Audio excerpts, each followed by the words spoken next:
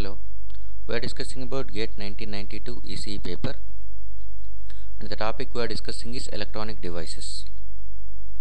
This is 8th 1 mark question, came in 1992 GATE. Look at the diagram.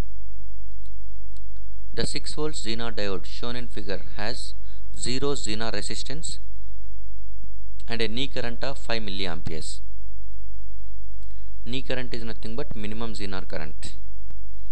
The minimum value of R so that the voltage across it doesn't fall below 6 volts. A 1.2 kilo ohms, B 80 ohms, C 50 ohms, D 0 ohms.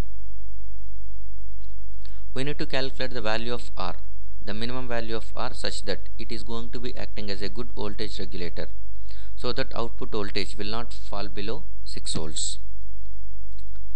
So the correct option for this one is 80 ohms, B. We see the details now.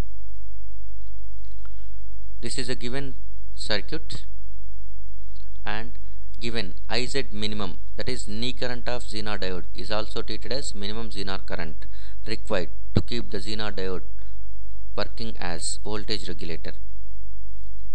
So IZ minimum is equal to 5 milliamperes, VZ Zener voltage is given as 6 volts. We need to calculate R minimum value of R. So we can draw the same diagram, we can redraw with the current directions as shown. So this is IS is a current flowing through 50 ohms, and this IS is dividing into two branches. IZ is a Zener current, IL is the load current.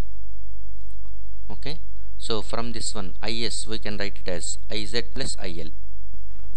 And if you observe over here, for IS, voltage across, that is IS is nothing but current flowing through 50 ohms. For this 50 ohms, the voltage across both ends is constant. This is 10 volts, Vs is constant, and Vz is 6 volts, which is also constant. A constant voltage drop across a constant resistance, which results in constant current. So Is is constant. Since V input and V naught are constant, we can say that one Is, current flowing through 50 ohms, is constant. The value can be calculated by using V input minus V naught by Rs. 10 minus 6 by 50 ohms, which is nothing but 80 milliamperes. So 80 milliamperes constant current is flowing from this one. Out of that one, some current goes through this Zener diode, some current goes through this load resistor, and we need to calculate R minimum.